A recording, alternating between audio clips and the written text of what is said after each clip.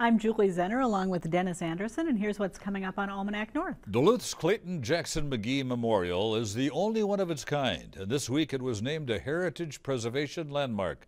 Now the timing coincides with upcoming remembrance events. Did you know that homeowners can play a role in stemming floods? Our guest has some tips to keep runoff out of local lakes and streams. And we'll have the week's top business stories and see what was making news 25 years ago. It's all coming up next on Almanac North.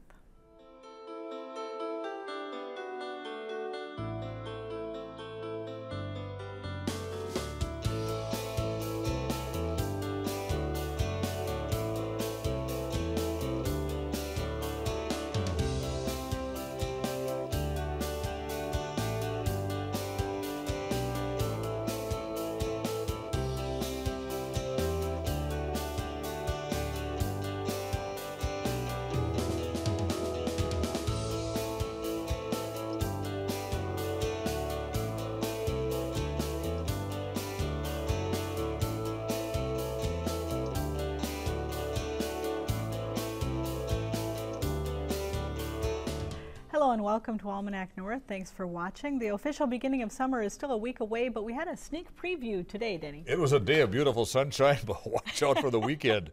It's going to be a wet one. Yeah, I hope you made it to the cabin. Okay, well, not long enough. All right, we do have some interesting topics this week, so let's get started. All right, thank you very much, Julie. Welcome, everyone.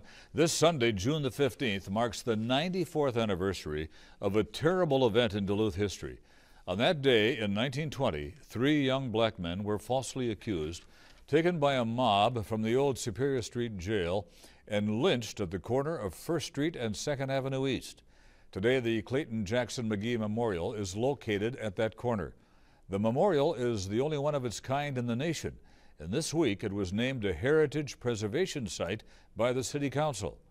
Joining us now to talk about that and a Day of Remembrance events is Jodi Broadwell, the Clayton Jackson McGhie Memorial Committee Chair. Julia Cheng is the Clayton Jackson McGhie Board Member, and Dick Dolezal is a co-founder of the CJMM Memorial and is an emeritus member of the board. Thank you all for being here. Jodi, why is the preservation landmark status so important? We think it's important because it will give the memorial a protection plan or a heritage preservation plan, and that will outline how the memorial will be preserved forever.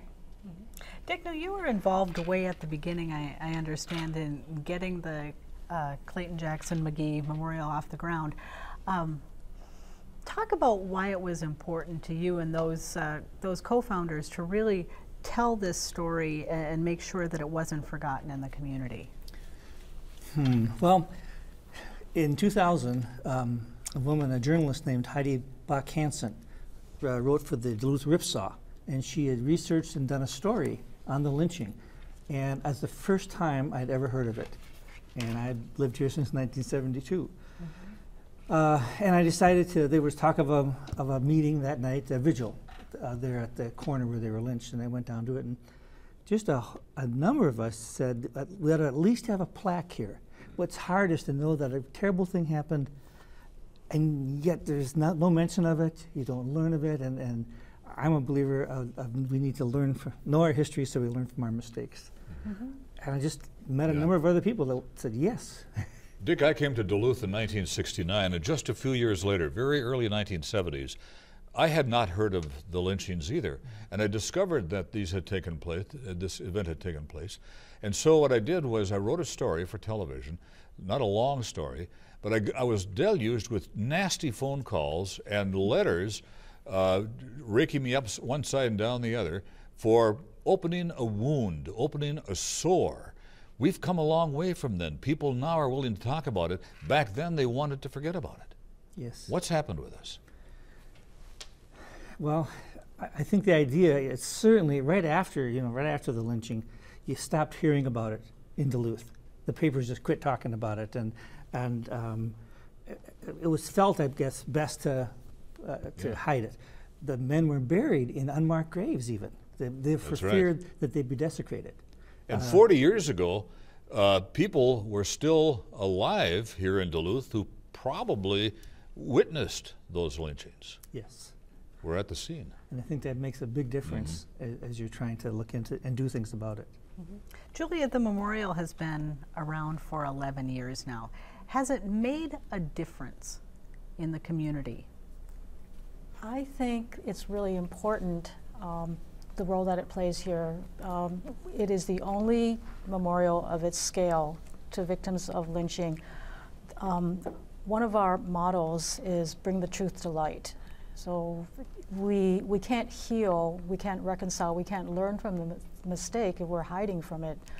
I think of that memorial as a haven in a very difficult neighborhood. And you know, in all the years that it's been here, to me, it's remarkable how little graffiti. I mean, maybe there's been one instance where my spouse and I have had to go over and clean graffiti off of the walls. We see people picking up litter there. You know, we have a garden cleanup every spring, and you know, we do pick up some cigarette butts and some trash. We pull up a lot of weeds. But later on in the summer, you know, we see people bringing almost gifts. You know, sometimes people will bring some pebbles and line them up on the walls.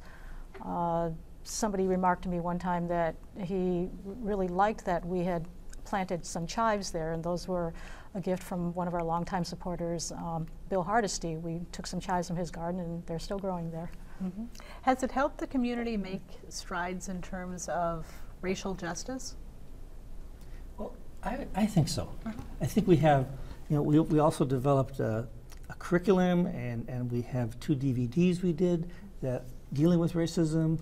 So we keep trying to talk about this and give voice, and by putting it out in the open as we did, I think people found that talking about it helped with their feelings of whether it was guilt or on the white community, to be able for us to be able to talk about this and say, yeah, we did this, and we want to make sure it doesn't happen again, and we need to look at what was happening and what's happening today, so that we don't allow it to happen. I don't know how much written history there is on that sad event. To your knowledge, were any of the family members, relatives of the 3 who were lynched here notified of their deaths? And do we know if there are any family members still alive today? I'll start with that, or do you want to? You can go ahead. The 3 men, well, okay, they worked for the John Robertson Circus. The circus. And back then, they were really not almost human. They barely had their names recorded. So when they died here, we didn't even necessarily know their names. There weren't IDs, and none of the families were notified. Elmer Jackson's family learned about it through the press. Really? And he was from down in Missouri. But no. One of the family members when he came to identify the body, he was actually charged by the city or by the undertaker for bringing the body up, and it was he was supposed to collect money that was owed him under the law, and he never got that either. Do we know if any are still living today, or have any ever been here to see the memorial? Yes. Is that what you were going to talk about, Jodi? Let's see, what year was that? I think it was the 90th anniversary. One of Elmer Jackson's second cousins, a distant relative, joined us here. There was a man who wrote a book named "The Lyncher in Me." Michael Fiedel. Yeah, no, it was the Warren Reed. Warren Reed. Yes, that's right. That was his book. A man named Warren Reed published a book a few years back. He always wondered why nobody would ever talk about his family, and so as he dug into his genealogy, he discovered that I think it was his great-grandfather was one of the fomenters of the lynch mob, and he attended the dedication here in 2003, in October of 2003, and then he returned here for the 90th anniversary observations, and he was joined by Elmer Jackson's cousin. We have some photos from that event. So yes, they were both here in what year was that? 2010, and Virginia brought some acorns from an oak tree in Pennytown. And Warren and his partner, they live in Washington State, they propagated some seedlings from these acorns, and we've planted them in the cemetery near the graves. Isn't that something? Jodi, now there are some events coming up next week to commemorate the anniversary. Talk about that and how the community is going to memorialize it again. So each year we do an annual Day of Remembrance. Sometimes it's a whole week of remembrance. This year there'll be 2 days. We'll start on Sunday, June 15th on the anniversary with a gathering up at the cemetery, Park Hill Cemetery. It'll be at 6 p.m. and that's a very small kind of informal gathering where people just come together. We lay flowers and we talk and we remember the men. And then on Monday, June 16th, we'll have a gathering at the memorial itself, and that's a much larger gathering, and the mayor will come and officially announce the local landmark nomination, so that'll be exciting. And we have some other speakers lined up. Tanisha Munoz, who is our 2014 scholarship recipient, will be there, and Natasha Lancour is going to speak, as well as Stefan Witherspoon. And then following the event will be a reception at the Building for Women from 1 to 3, and that's where our board meets. So we're just inviting people to come, have some food, we'll have some cake and kind of a celebration. And then later on in the evening from 6 to 8:30, there will be a book signing and a book reading with Elizabeth Dorsey Haddle, who wrote The Ku Klux Klan in Minnesota. And so that will kind of sum up our events for this year. When Misters Clayton, Jackson, and McGhie were lynched, there was a mob of about 10,000 people watching this. Would you like to replicate that someday, have 10,000 perhaps at a Day of Remembrance? We are actually thinking and talking about doing a march in 2020, which would be the 100th anniversary of the lynching, and trying to gather about another 5,000 or 10,000 people to march on that day. Get the same size crowd. Yeah. Well, that'd be something. Now, the region is not widely known for historic racism, compared to some other parts of the country. Was this an isolated incident, or how active was that Klan presence in our region? Well, in that time in 1920, there was a record amount of lynchings that happened all over the country, and what's great is that Elizabeth did write this book, and in Minnesota, not long after the lynching happened, there was 51 chapters of the KKK. Wow, that's pretty. Here in Minnesota. Here in Minnesota. Isn't that something? Yeah. Wow. That's really is, yeah. Well, we really want to thank all of you for being here. You've shed some new light on what is taking place, and we certainly wish all the success with the upcoming event, too. So thank you all. Appreciate it.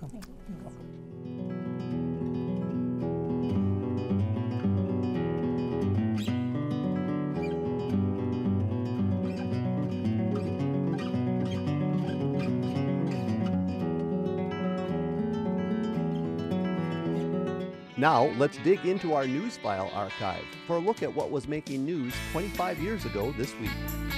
With the signing of a deed with the DM&IR Railroad, St. Louis and Lake County Regional Railroad Authority became official owners of a scenic North Shore line. Almost simultaneously, Regional Railroad officials signed a contract with Trains Unlimited, owners of a dinner car, one of 2 trains that will begin next year carrying passengers up the North Shore. The second train is this diesel-powered Bud car from Duluth. It was christened today as an excursion line that will run between the Glensheen Mansion and Duluth throughout the summer. But what's a train without riders? And today, dressed in bright engineer bandanas, the governor, lawmakers, and others boarded the train and took a short trip down the tracks. It's hoped that the 2 trains combined will draw a lot of passengers and bring millions of dollars into the area. There's plenty of optimism that the area, once dominated by the sounds of train whistles and the bustle of adventurous travelers, will echo again on the lakeshore breezes. John Gagnon, KDLH News.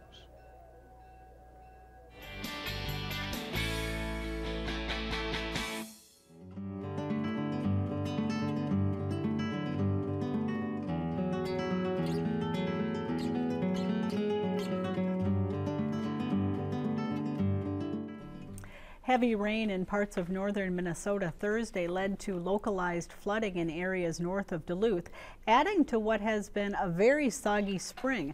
Some places received more than 3 inches of rain in 24 hours, causing some to flash back to the big flood in June of 2012. Ironically, Minnesota Sea Grant was holding an open house in Duluth Thursday, showing how individual homeowners can reduce runoff from their property and help stem the flow of future flooding. Joining us now is Hilarie Sorenson, Climate Change Extension Educator with the Sea Grant program. And Hilarie, thanks so much for coming in. Thank you. What lasting, before we get into some of the things that people can do, what lasting impacts did the flood of 2012 have on our local watershed? I think it was mostly just a bit of an eye-opener. I mean, we've had floods in the past, 1972, the late 1800s. There have been a series of these, but I think that it was just in the minds of a lot of people that we don't get flooding like this. It's just not something that happens here. So, of course, we saw a lot of damage in June 2012. I believe citywide it was about $55 million in damages. In the Chester Creek watershed, where our study was focused, it was about $1.7 million.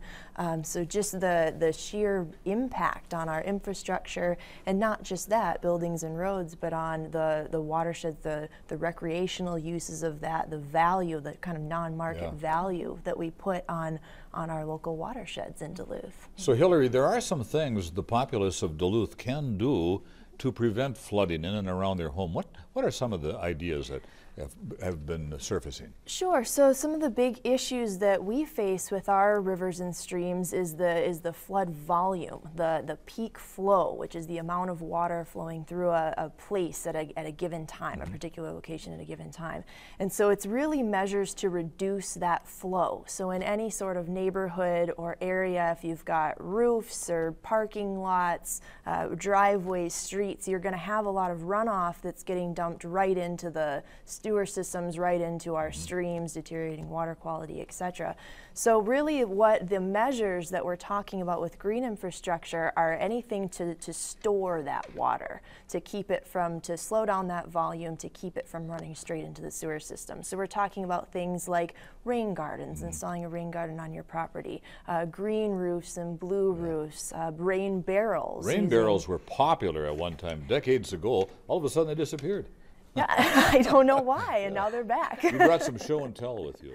Yeah, so this is an example. We've got some permeable pavers that can be used for streets, driveways, any of this stuff, and it's using impermeable things like cement and brick that's over a grid with things like gravel and sand. So that allows the water to actually flow straight through into the soil instead of being dumped right into the sewer system. So we have a lot of this actually around the city of Duluth on UMD. There's an example of this too. I'm dumping ice all over the place. So there isn't runoff. There isn't runoff then from your driveway. Right, it's, exactly. It so you're limiting soil. that runoff. You mentioned rain gardens, and some people might not be familiar with what that is. Can you tell people what a rain garden is and what distinguishes it from just a normal garden? Sure. So a lot of the time you're using native vegetation, so things that are going to do well here, and it's using this type of vegetation that's going to help to store that water. So it's going to really be something that absorbs that intense rainfall that we tend to get around here, to keep it from, again, being dumped straight up. I've heard the term green rook. What is that? Green. I'm hoping it's a green roof. Oh, roof. Okay. All right. Yeah, green that's, roof. I think what we're talking is a green roof, yes. All right. It was misspelled when I saw it, so okay. Thank you. What is a green roof, though? Sure, so that's going to be a roof that's meant to hold water, and it's going to be either partially or entirely vegetated. So it works with insulation, it helps to improve water quality, it helps to store and absorb that water. I know of a couple in town. Are they getting more popular? They are definitely getting more popular. I think that's something that we're going to see more of in this area, especially with temperature changes and precipitation changes in the future.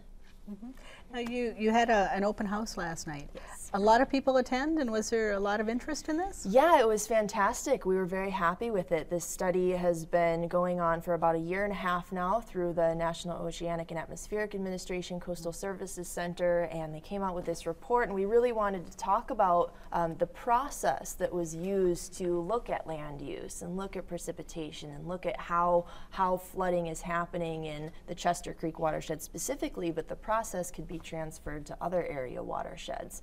So to look at what types of things not only can we do as individuals, as property owners, but some of the things that Duluth can do at the planning, how we do future land use development and planning, and how we want to preserve green spaces and wetlands that we have in our Would it help to watersheds. eliminate some of our lawn and then put plants? Yeah, Instead, native native plants? definitely. Native plants is definitely a way to go. Grasses and tree planting along streets, any of that, it does a lot Holds for the holding soil water together. for water storage. Is there funding available for a community like Duluth or for individual homeowners to invest in some of this green infrastructure? Definitely. I'm not entirely sure about individual homeowners funding, but the EPA, for example, has come out with a few different green infrastructure grants, one of which I think the city of Duluth actually has, to do some green infrastructure implementation in the St. Louis River watershed. And there are a lot of related interest and projects going on, not only at the community scale, but with homeowners and individuals. We're expecting to get some more, maybe even heavy rains this weekend in various parts of Minnesota. What's a quick fix? A quick fix. Is there rain barrels probably, Rain or barrels to are a divert the great water one. away from your house? Yes, so diverting your downspouts, rain barrels, again, anything to store and reuse that water to keep it from being dumped straight into the sewer system. You mentioned a lot of the damage that came from the flood of 2012. That damage, has it made our watershed, perhaps more vulnerable to future flooding because so much washed away? Definitely. Stream bank erosion was one of the biggest things that we saw in Chester Creek with the damages in culverts. It wasn't so much damage to buildings in that particular watershed, but that the clay soils that we have over bedrock with the intense velocity of that flow, definitely our watersheds are more vulnerable to flooding, especially when the soils are pre-saturated. If we've had rain weeks before, one more really heavy rain event, that's kind of how we get them here. They do the job on it. They do the job.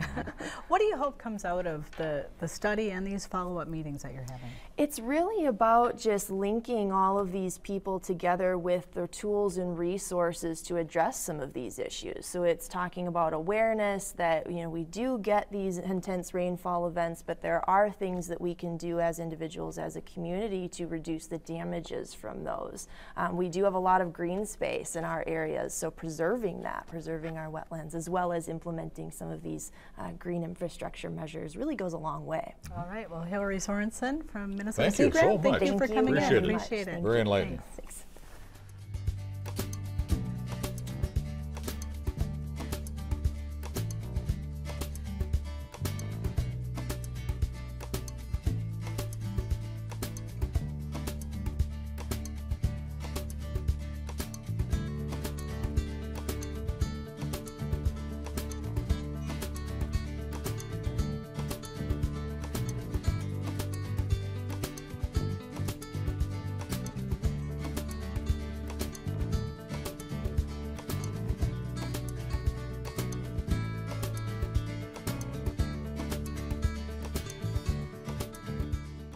It's time now for the week's business news from Business North. The Itasca County Board has amended agreements with the state of Minnesota, giving Esser Steel an additional year to spend public money on construction.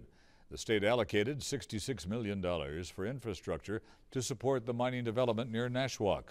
The work includes road improvements, railroad track, electrical substations, natural gas studies, sanitary sewers, and potable water extensions. Through the sale of high-yield bonds, Esser recently raised $450 million to finance the next phase of construction for its $1.7 billion mine and pellet processing plant. After 33 years in medicine, 20 of them in executive leadership roles, Dr. Peter Person, Essentia Health's Chief Executive Officer, has announced plans to retire in 2015. Essentia's board of directors will begin a national search for his replacement. Dr. Person joined the Duluth Clinic as an internist in 1981 and soon began splitting his time between clinical practice and administrative roles. He was named Duluth Clinic president in 1995 and became the CEO of the St. Mary's Duluth Clinic Health System in 1997. He continued seeing patients until 2000 when he moved to administration full-time after obtaining his MBA from the University of St. Thomas. Construction work is half complete on the Chequamegon Food Co-op's expanded Ashland grocery store. The building has undergone extensive renovation to make it more energy efficient. The co-op currently has about 2,000 square feet of retail space. With the expansion, that space will triple to 6,000 square feet. It will allow the co-op to stock more local products, including produce, fresh meat, and fish. Completion is set for September. For more on these and other business stories, visit businessnorth.com. And speaking of business news, this week we sent a video crew out to one of Duluth's newest businesses, the Vicra Distillery in Canal Park. The distillery is the passion of husband and wife team Joel and Emily Vicra. After careers on the East Coast, they decided to jump into the craft distillery business, building out a space in the Palucci building adjacent to the aerial bridge. Their gins are already winning craft distilling awards and gaining customers.